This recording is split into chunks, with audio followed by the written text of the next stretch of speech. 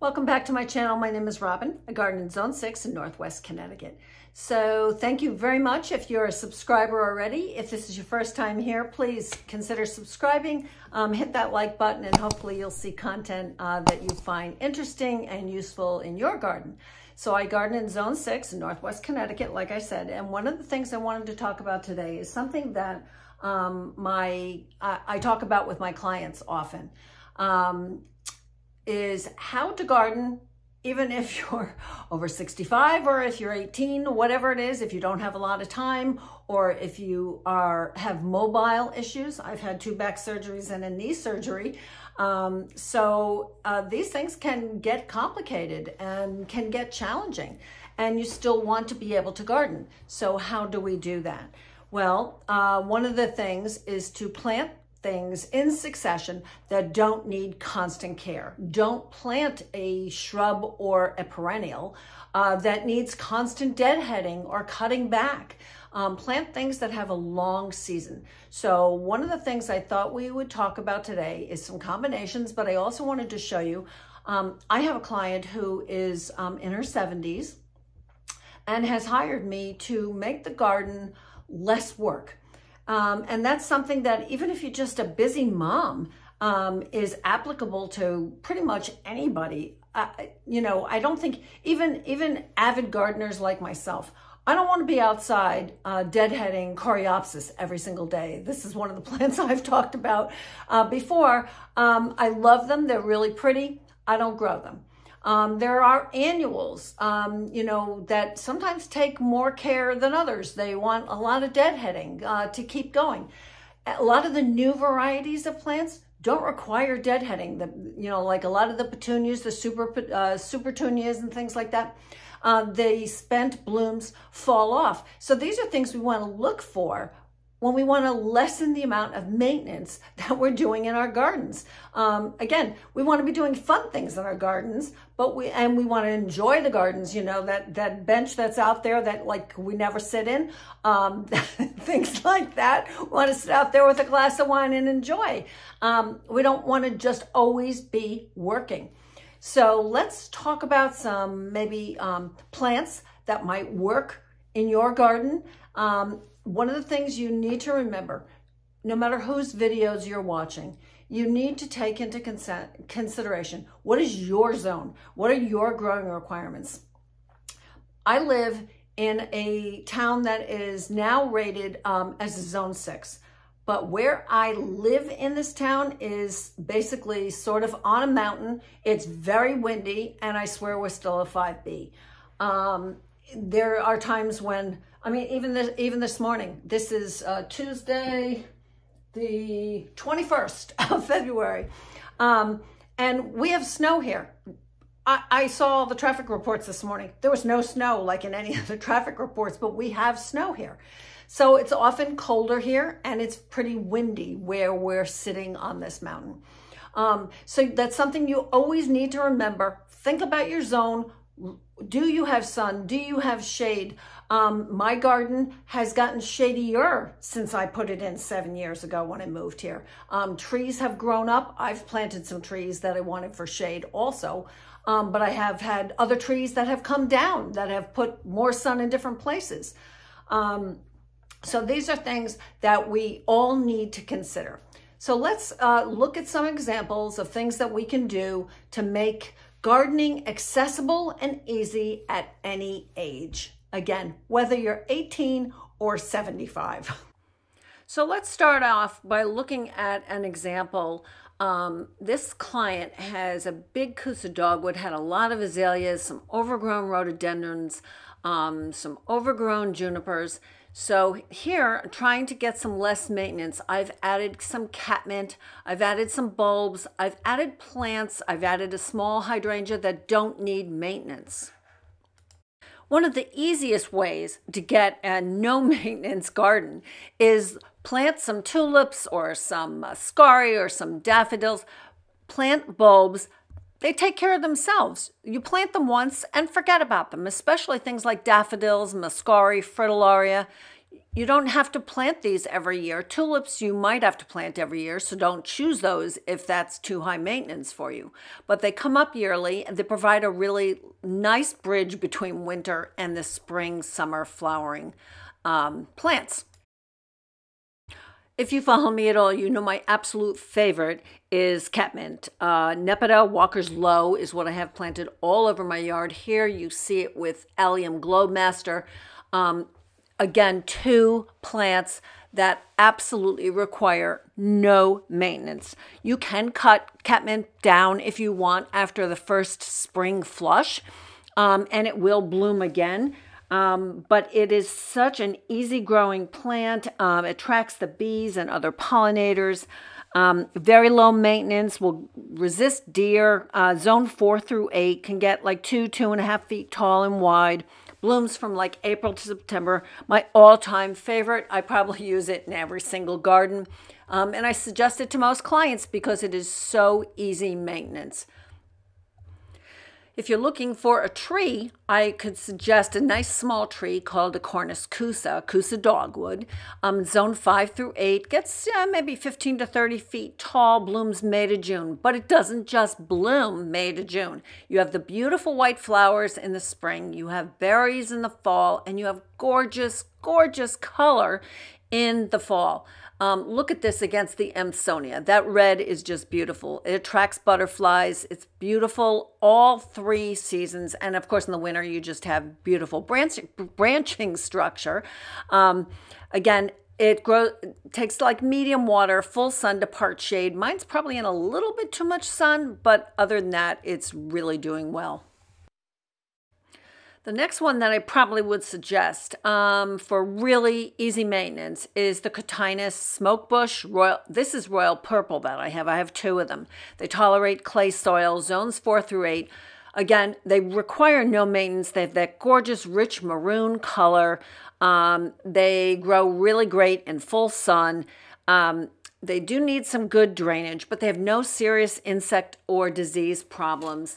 You can coppice them if you really want to, if it gets too large, which means basically cutting it all the way down. They can get 10 to 15 feet tall and like 15 to 20 feet wide, but they are basically, again, no maintenance. They provide a gorgeous color. Another one of my absolute favorite shrubs is the 9-bark. I have quite a few. I have Summer Wine, I have Coppertina, Diablo, I have a lot of other ones. I have some green ones too. It's got a great exfoliating bark. It's got really beautiful flowers, white flowers in the spring. It has beautiful fall color, zone 3 through 7, full sun to part shade, tolerates clay soil. They're just... Again, such easy maintenance shrubs. They require nothing from me. Mine have been here for 7 years. I have barely touched them at all. Another category, favorite shrubs, would be spireas. Now, I just did an entire video on spireas, so I won't get into it too much again. And there are tons and tons of varieties. Again, they look great from the spring when they start flowering. Most of them have really beautiful fall color. They're easy to maintain. You don't have to do anything to them. Zones 4 through 8, basically. They love full sun. They resist deer. And I mean, some of them, you can cut them back after the first flush and they'll rebloom, but it's not necessary. They require nothing. They don't even really need any fertilizer.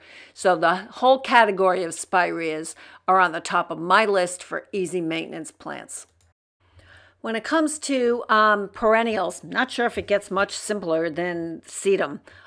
This is Autumn Joy. There's Autumn Fire. There are a lot of different varieties. There are a lot of new ones actually on the market. They love full sun. They are gorgeous, obviously, in the fall. But all you need to do in the early spring is cut off the dead foliage, and you're good to go. One and done. That's all it takes for sedum. Sedum Autumn Joy is really one of the most hardy garden perennials that you could possibly plant, and it goes great with other plants. Makes a statement, looks beautiful even in the winter with snow on top of the seed heads, and always has really long-lasting interest. These days, one of the most common flowers that you see anywhere is coneflowers, echinacea. They come in a variety of, every day you see new colors being introduced. They're super hardy. They start blooming like at the end of June, and they go all the way through the summer.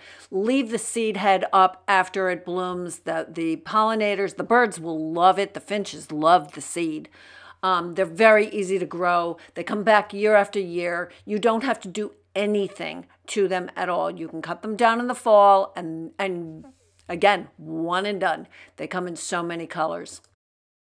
So another really good hardy, easy maintenance perennial is the Shasta daisy, Leucanthemum. This is Becky that I have, zone 5 through 9. It's really pretty with the white rays around the yellow center.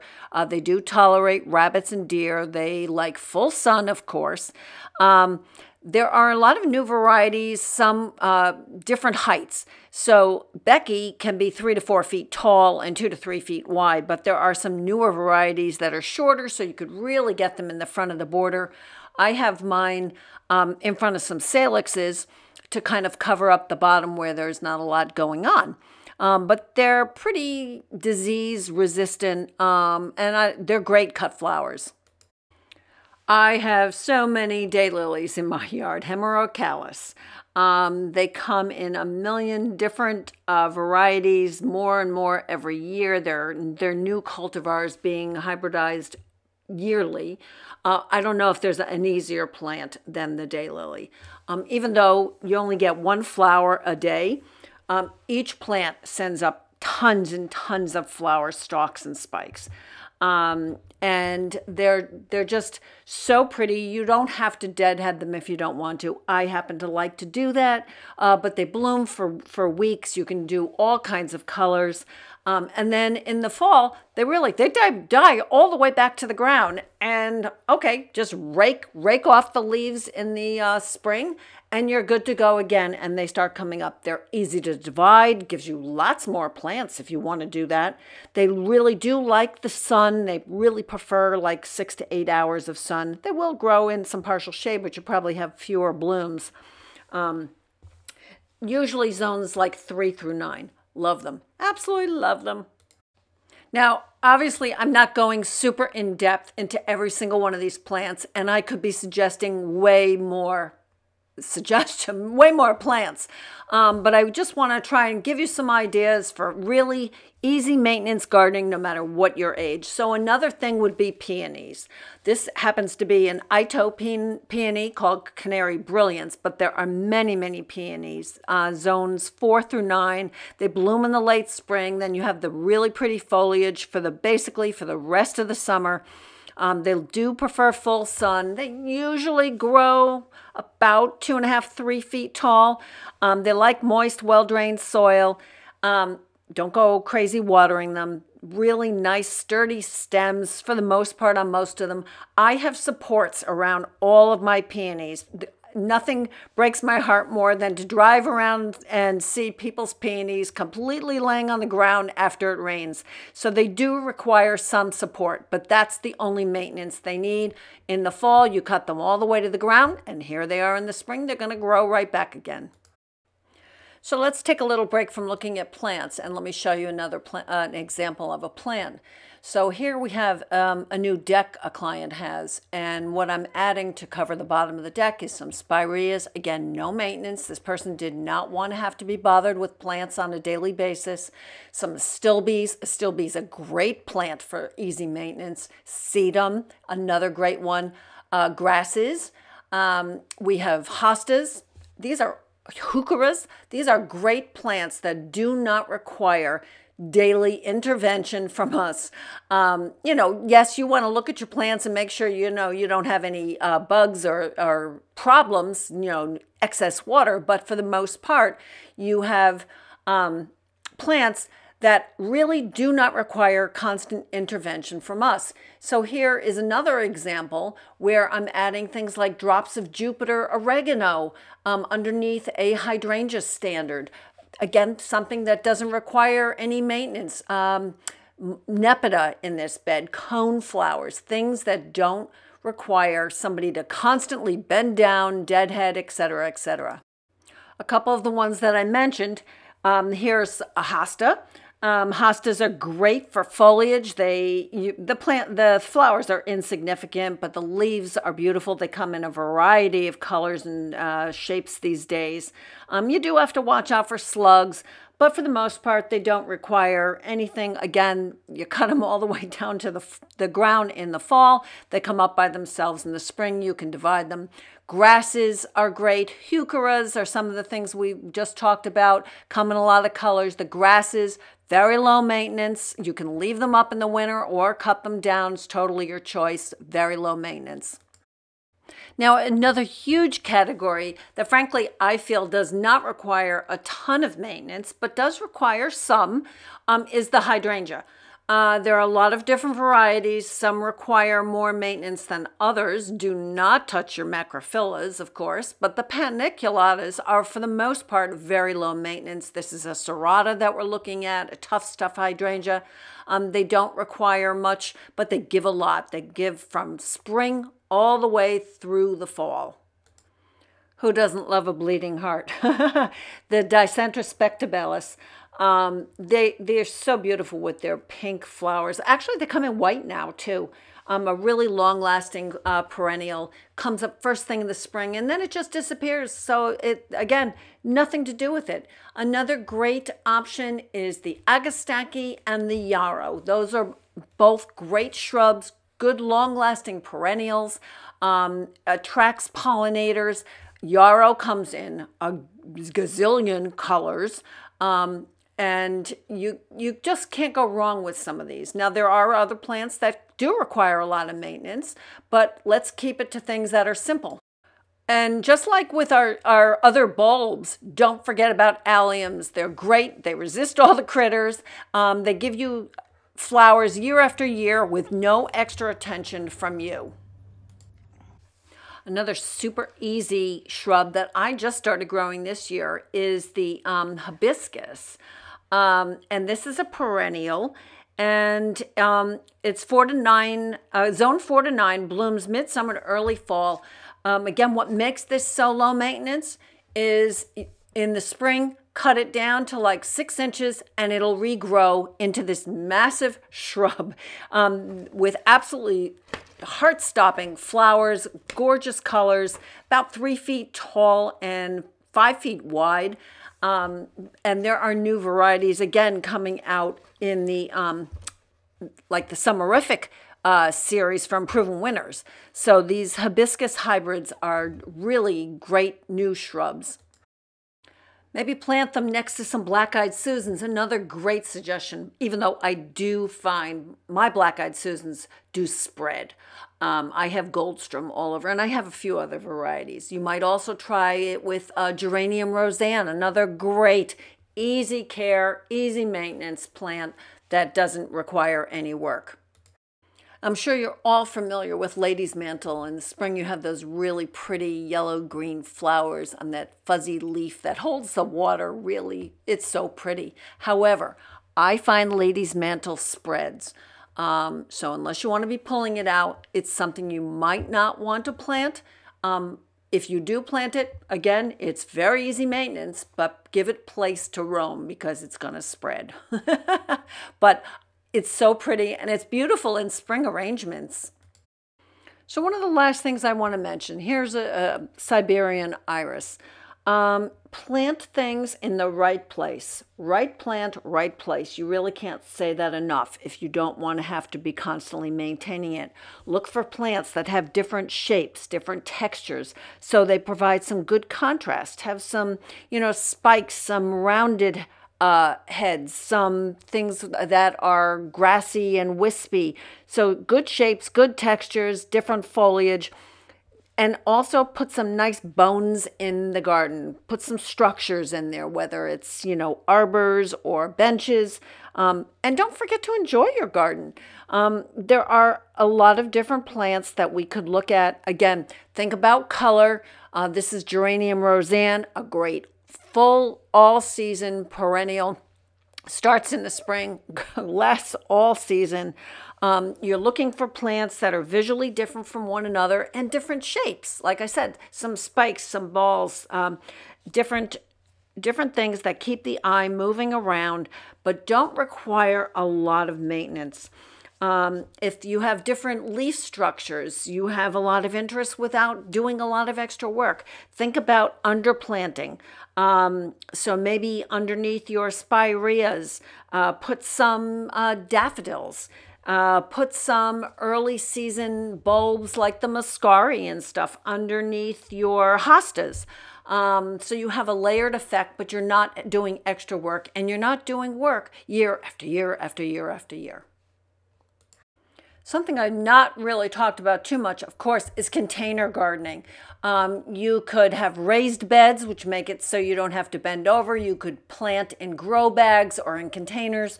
You could just plant right on your porch in containers. These are things that, again, if you have some mobility issues, can make gardening fun and enjoyable. So one last example. My client has a whole huge corner in the backyard, rhododendrons, inkberries, arborvitaes. What do you put in front of it to have some seasonal interest but no maintenance? Spirea ogon, I think, is a perfect answer. It's pink, it's white flowers in the spring, beautiful yellow-green in the summer, gorgeous color in the fall.